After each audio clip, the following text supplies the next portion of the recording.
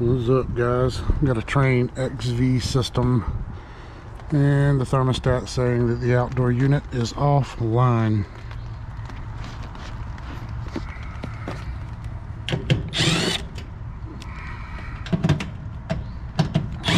Oh, let's see what we got.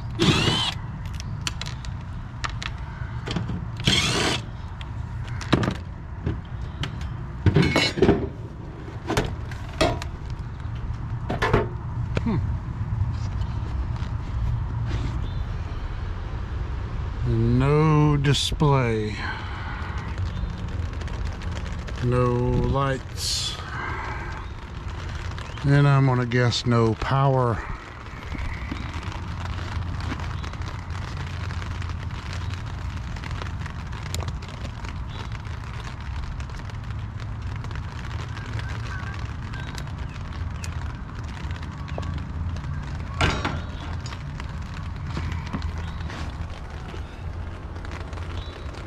And you will check for power on these units right there.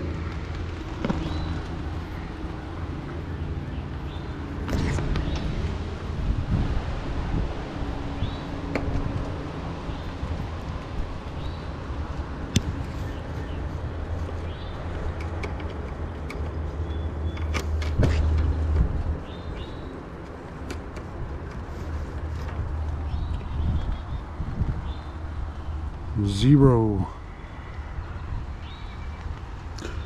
which means no high voltage, no DC voltage.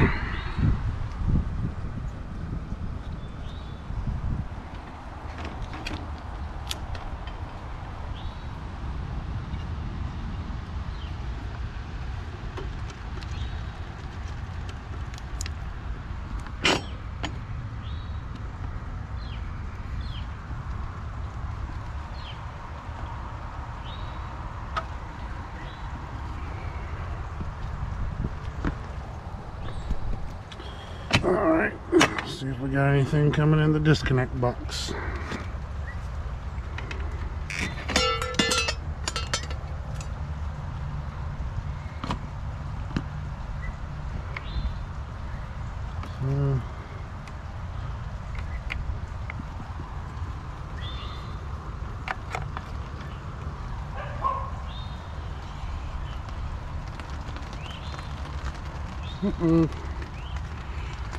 No high voltage at all. That will definitely cause a communication fault that will tell you the outdoor unit is offline. So let's go find the breaker.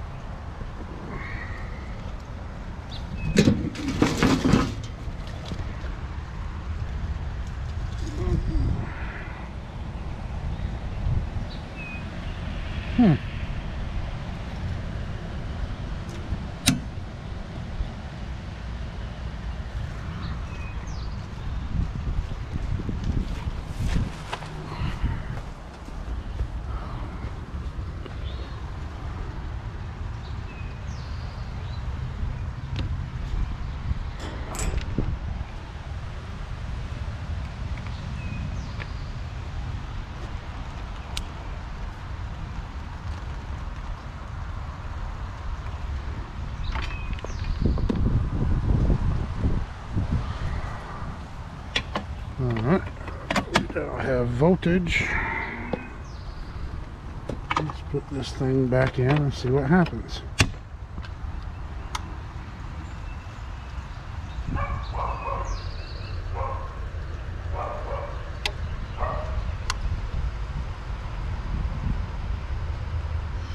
You want to wait for this to boot back up.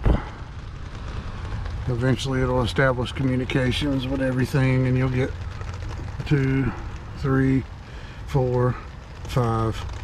So this has zoning hooked up to it. So we have 2 thermostats inside the indoor unit, the outdoor unit, which is a furnace in this case, and your zoning control panel.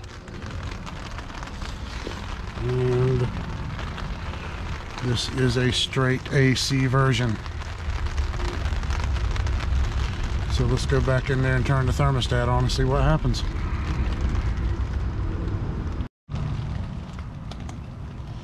Alright, I'm back out here. I was being a little quiet earlier because they had the window right above me opened up and he's standing there listening to me. So it was showing at the thermostat when I got here. Alert code, system communications fault.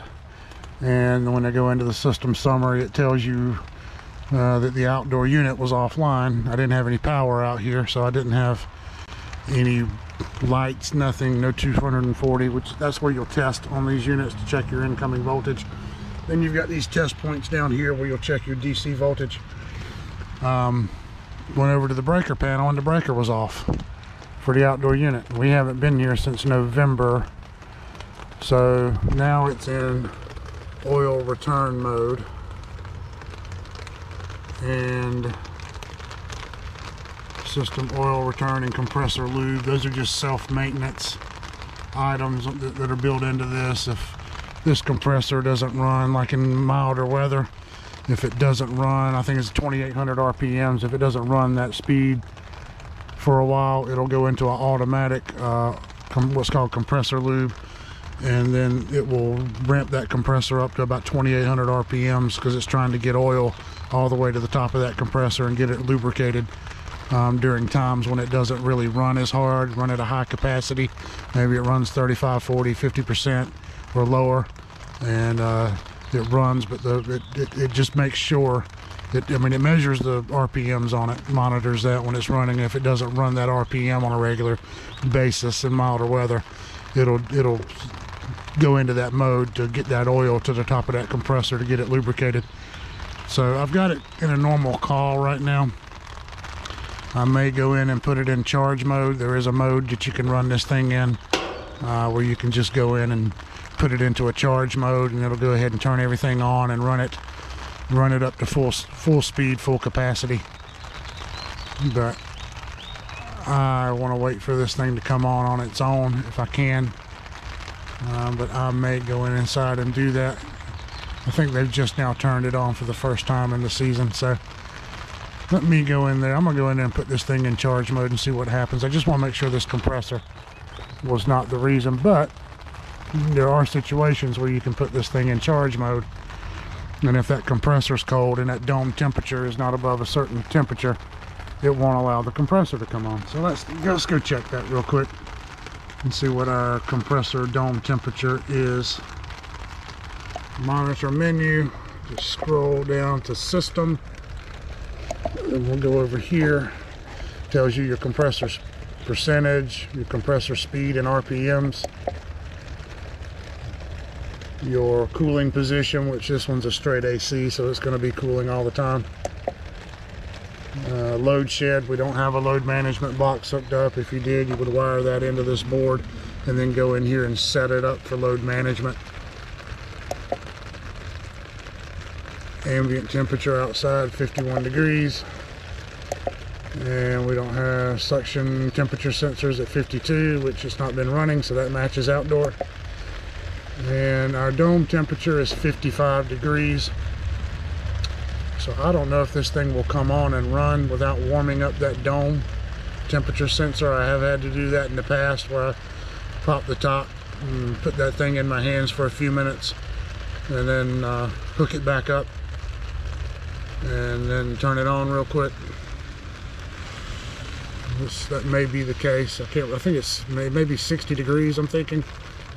So we'll see what happens. This does have a sump heater on it. I don't know if the straight ACs do or not. We're getting ready to check that. So if I go in here and check my amp draw on this thing right here, set the meter for amps. So you see that thing right there, it's pulling like 1.5 amps. That lets you know that it's in your compressor heater, sump heater, crankcase heater, whatever it is. There's not a belly band or a crankcase heater on these compressors. The unit uses the windings, so those windings will energize a little bit to heat up this compressor for that situation. It's kind of internal to the compressor, so we may have to wait until this thing warms up enough that it will actually call for the compressor to be on. or allow the compressor to come on. Obviously my motor's not running, so you go back there. So let me see if it'll let me turn this thing on in check charge mode and from the thermostat, see what happens. Alright guys, I have put this thing in check charge mode. When you go into the charge mode to get this thing to run, it'll stabilize out in about 20 minutes. Typically when you're doing a startup on one of these things, you'll let it go through this mode. It runs at 100%. Once you stabilize through your 20 minutes, then you'll set your charge, superheat subcooling. I'm going to try to check the charge on it.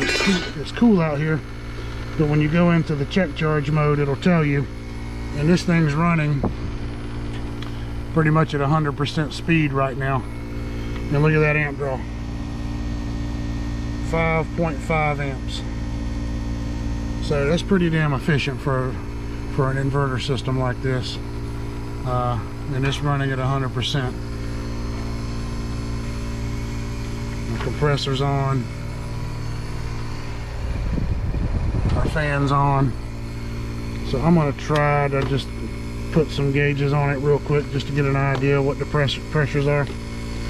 So when you bring it up to that check charge mode, it'll tell you on there outdoor temperature must be, if you're going to do it in cooling, must be between 55 and 120 degrees.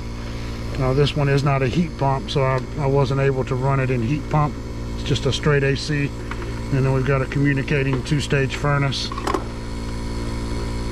The system is zoned. I do have both zones calling, or they should be calling in this check charge mode anyway. Trane zoning, which is okay, I guess. We haven't had a lot of problems with Trane zoning systems. I think we had a sensor or two go bad on one, or static pressure transducer, whatever you want to call it. Let's see what this pressure looks like. It's 74 in the house. So the amp draw on the compressor is good. That's a 25 amp breaker in that box, and we're at 5.5 amps. So they did say sometime in the last couple of months they had their crawl space sealed, which I haven't been under there yet, unless, and she said she did tell them not to do anything with the AC equipment or the heating. Try to be careful around that, not to mess anything up. So they may have just turned that breaker off thinking that was the breaker to the whole system, just to be safe, make sure they didn't damage anything or something. I don't know. I would think not damaging something would mean stay away from it myself, but and be careful while you're around it. But anyway, let's see what these pressures look like real quick.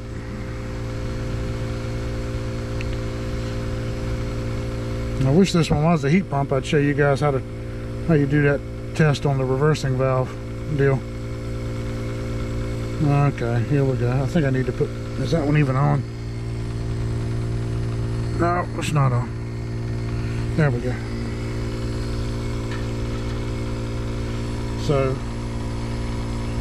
I'm going to say those pressures are pretty good. I'm not putting this is what I'm not going to use analog gauges or anything with manifolds with hoses on these, because these systems are charge critical, just like a package unit or a mini split would be. Once you get this thing installed and you get the setup on it, you get the charge set on it, you don't want to be coming out here putting manifolds on it. Snubbies or some type of probe like this is what you're going to want to use, because this thing, as you hear most units, you weigh them in, and then you got the outdoor unit's good for 15-20 foot of line set. This thing is not good for that. It comes with what it has in it, and then you have to weigh in for the length of your line set and the coil what size coil is being installed on it. There's a book that shows you how to make those calculations. It's basically just 6 ounces for every 10 foot of line set, 0.6 per foot, which is 6 ounces for each 10 feet of line set, and then whatever your adder is for your coil, and then it should be real close, and then you'll put it in check charge mode, let it run, and then you'll kind of tweak your subcooling, get it set, and then you leave it alone. That's why I like the new Trane, the new variable speed systems that have come out now. They've added a liquid line transducer on this thing, or a discharge line transducer, so you can actually go into this thing now with your app There's an app that you'll have on your phone. You link it Bluetooth to the unit, and it'll bring up a set of gauges, and it'll tell you what your low and high pressures are, tells you what your superheat and subcooling are, and a whole lot of other things, actually, because it's reading a lot of other information. So just another advancement they've made in these things, and I took that class last month, I think. So once we start installing them, we'll see how they work. But I'm guessing the only thing we had going on here was somebody turned off the breaker to the air conditioner outside, and if you turn it off, it immediately goes into that fault. So when that would have happened, I don't know. It'll, as soon as something loses communications, it's going to let you know. So I mean, this unit's running fine, 5.5, 6 amps. I am going to ohm that compressor out real quick, which it's going to, you know, leg to leg to leg, see what that is. If there's an issue with that, I will update you, but it looks like we just had another breaker that was turned off, and it's happened before. You get those calls. But this is your compressor harness on this. It's going to be grounded in. Thermostat wires, obviously your line voltage, all your sensors and different things come in and plug together to a main harness here. The board shows you what each one of these pins are, checking things in DC volts for temperature sensors and things like that. A little blue and yellow one back there that's coming from your reversing valve. This is your communications, your CDA to this. So we're at 14 minutes now. This thing, yeah, I got the umbrella up. It's raining, go figure. Yesterday it was 85, today it's raining and 52 degrees. But anyway, not much else to do on this one.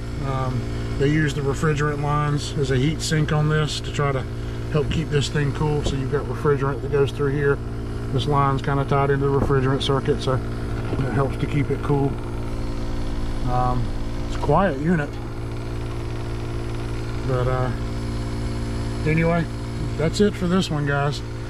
Like, subscribe, appreciate you watching, appreciate everybody that has subscribed, and just getting out here doing this thing. So you guys enjoy your weekend. It's Friday. It's gonna be rainy and cool here. Hopefully it's warm and enjoyable where you are, but thanks for watching, guys. Have a good weekend.